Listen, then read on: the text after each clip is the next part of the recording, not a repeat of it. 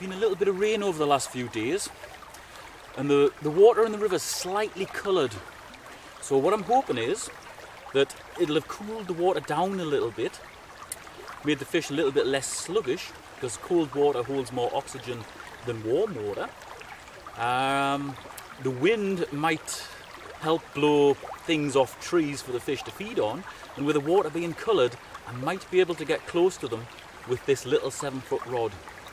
Because up to now the water's been crystal clear, very, very difficult to fish. The vegetation on the sides of the river's way up, so you've pretty much just got to stalk the fish down the side of the river.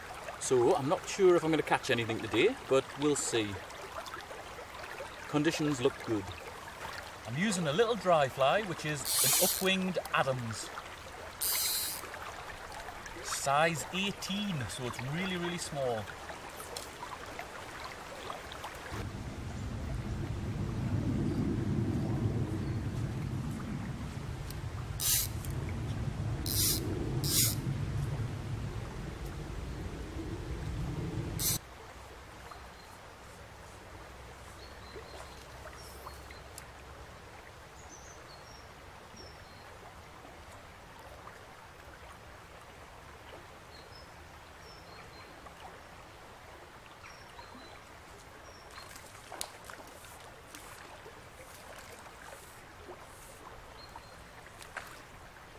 Well, I was dragging that back under the water.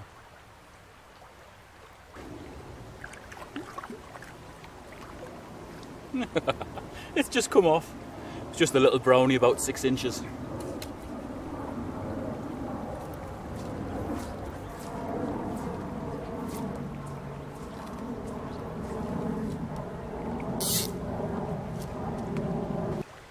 Completely different approach now. I've switched to a size 0 silver flicker spinner. They're fairly difficult to cast on this tiny little rod, but I've noticed quite a few fairly well developed minnows in the shallows. It's getting towards the end of the day, and I think with this summer, the minnows, the heightened aggression of the fish, it might just produce the goods, especially in the faster parts. So we'll give it a go.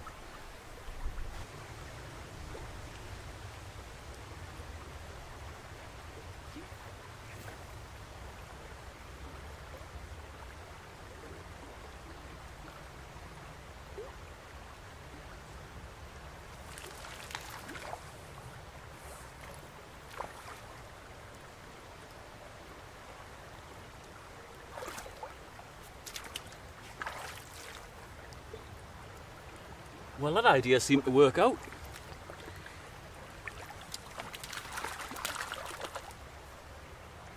And that one's dropped off as well.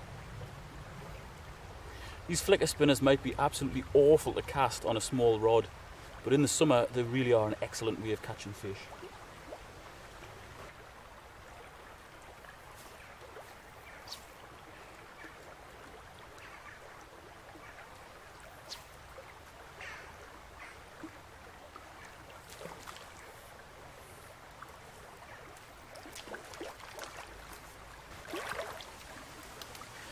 Well, that one didn't drop off. Look at the colour on that. Oh, I've just dropped it. At least I got it to hand, 3rd time lucky. So that's 3 fish I've had on just in this little runner.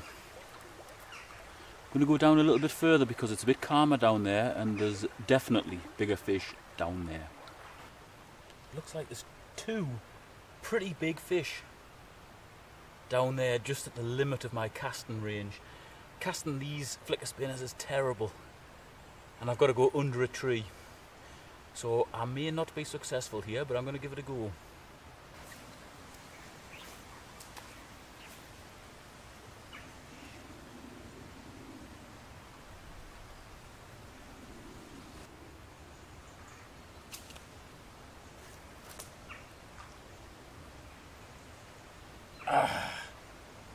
That's the hazards of having something that's terrible to cast.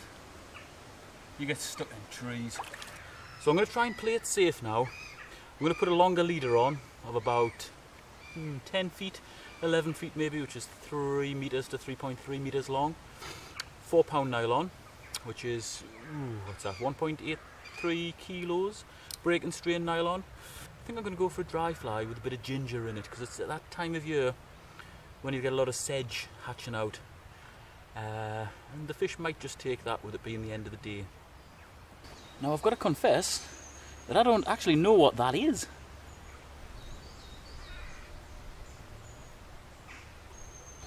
It looks almost like a nymph, but it's got an upright hackle on it. It's tied on a wet fly hook, but I'm going to try and make it float. I've covered it in gink, and the front end of that fly is nice and ginger. The back end is like a dark olive colour, which might be sort of a more April-May sort of colour. Because it's quite nymphy, if it gets all the way down there and sinks, I can bring it back as a wet fly, so I'm kind of hoping this one has a dual purpose. We'll see. Well, it floats pretty well with all that gink on it.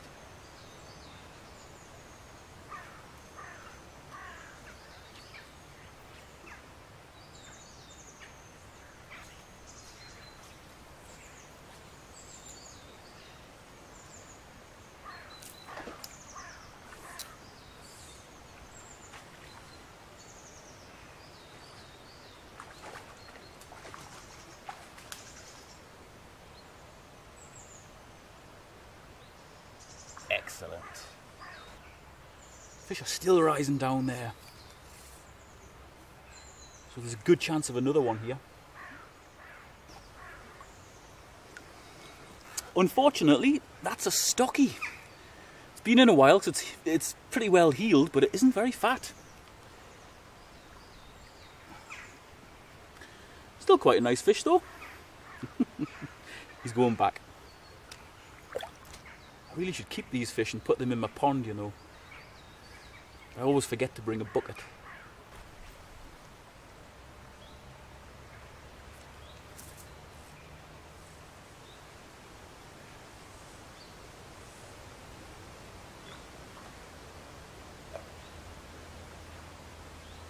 That was a beauty of a shot.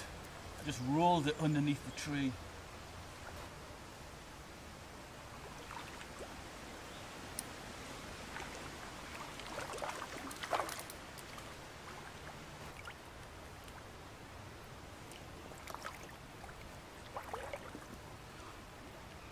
There you go.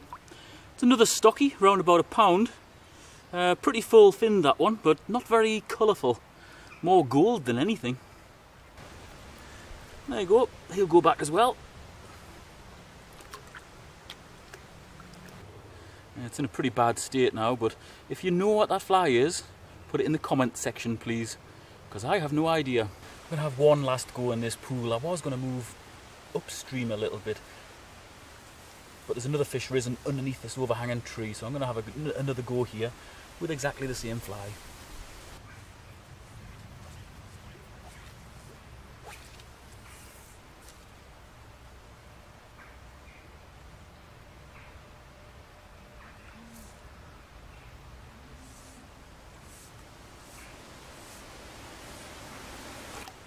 Well, I don't mind catching this little lad at all, because I was beginning to think that only the stockies would go for this particular fly. But that's a lovely little wild fish. See all the red spots on him? That's a beautiful looking fish.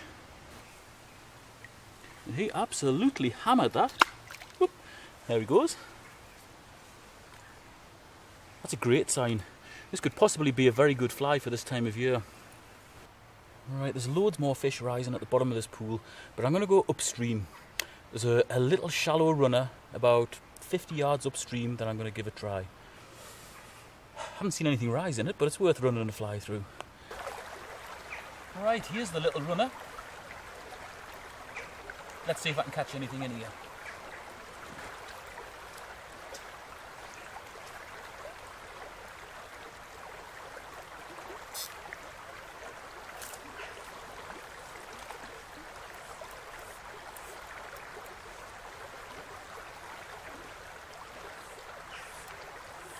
Another little brownie.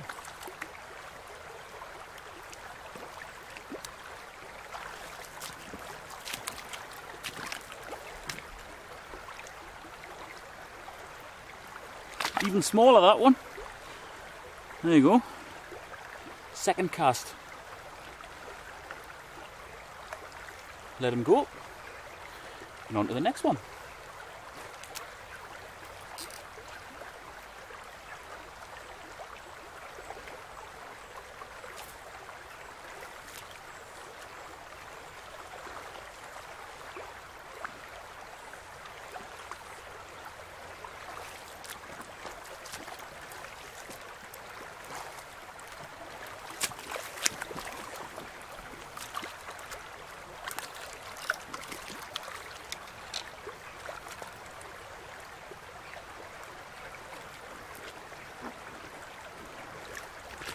This fly is absolutely pounding them. Another really nice little brownie. And there's still more fish rising in this little runner.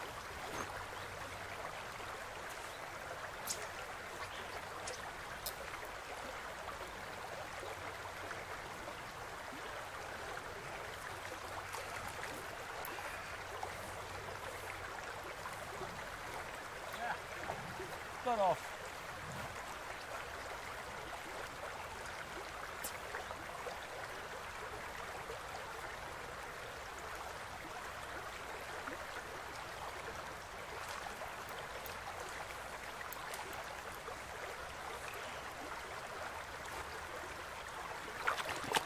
That's a fat fella. He was right under the bushes. The belly on that. Right, I'm going to go to the next pool, unless I see anything spectacular rise in the head of this pool, and we'll see what happens there. The next pool is actually one where for the last 3 or 4 years I've never even seen a fish rise. But because there's so many fish in just these 2 pools that I've fished so far, there has to be something in this mystery pool. We'll soon find out. This is the same pool, but this time I'm going to fish it from the side. There's a fish on the other side of the river there that I just couldn't get to from down below because it's right underneath where the trees are overhanging. So hopefully from here I'll be able to cast across, let it drift down, and hopefully keep mending the line so the fly doesn't drag. It's not the easiest of casts, casting straight across a river, because you do have to mess around with the line to keep it right. But this is the only place that I can actually catch this fish from. I'm just having to go in the top part of the pool before I put a line right across the river.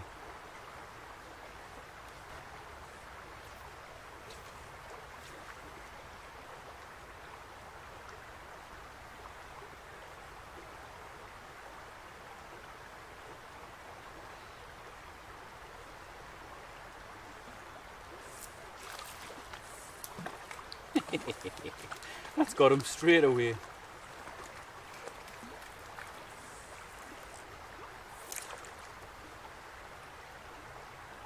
fish are going absolutely nuts for this fly.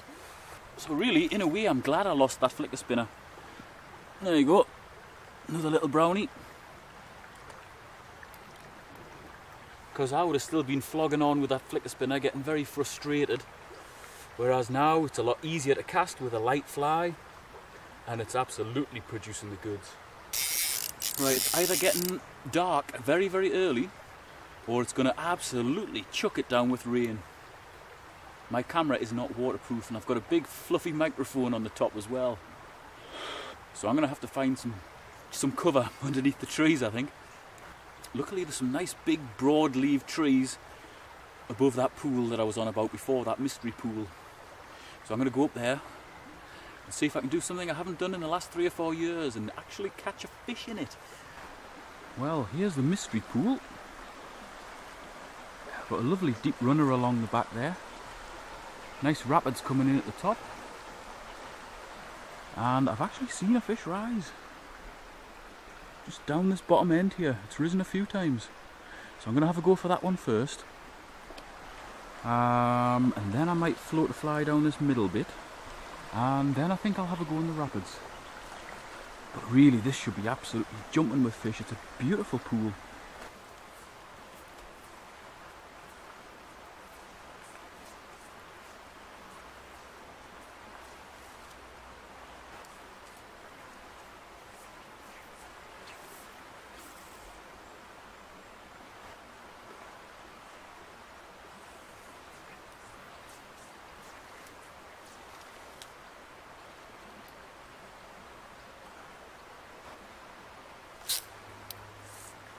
Aha! Thought I was just about to catch a fish in this pool and it got off. It was only about 3 inches long, mind, but it still would have counted. Got one rising in the rapids above me, so I'll have a go for that one.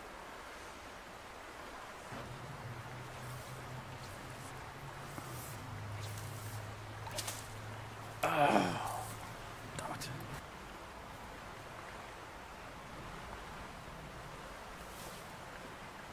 "1-0 to the oak tree."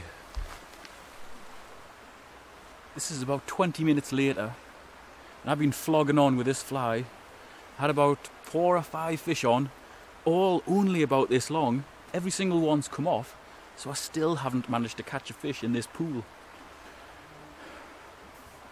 I'm going to have one more go at the very, very top of the pool because there is one fish rising there. Hopefully I'll be able to catch that. I've never known a pool be so frustrating, or really so devoid of decent fish, because it's a really, really nice pool. Very deep. The rapids that come in at the top all seem to converge into a lovely feeding lane, but there's just never any decent fish in here. It's a really strange one.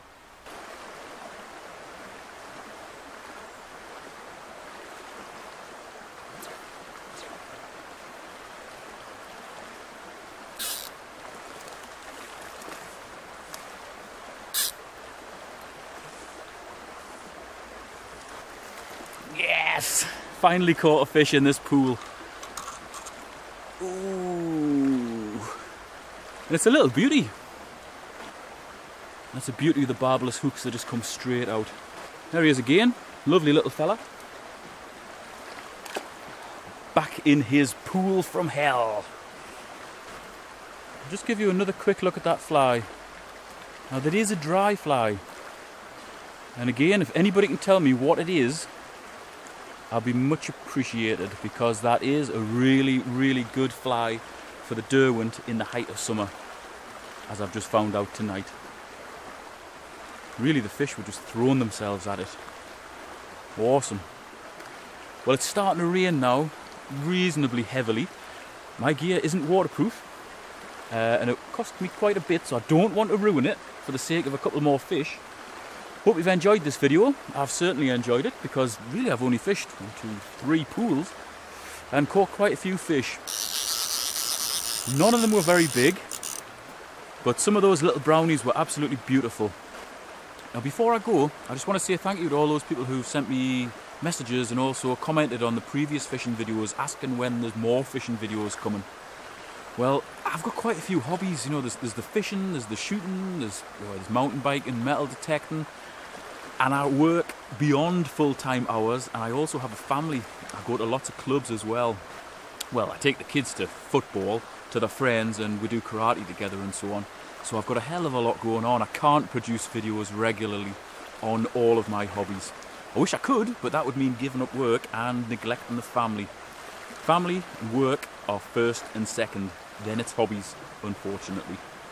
Or fortunately, that's the right way to do things, but a lot of people don't see it that way.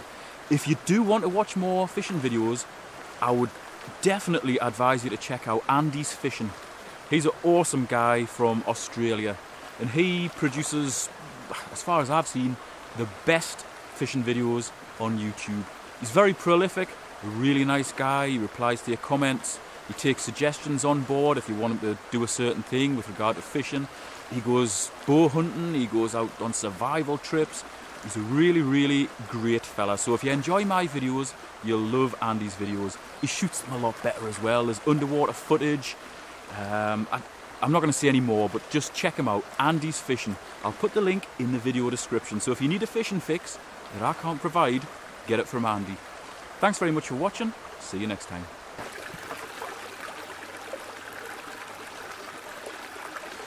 Oh, quick.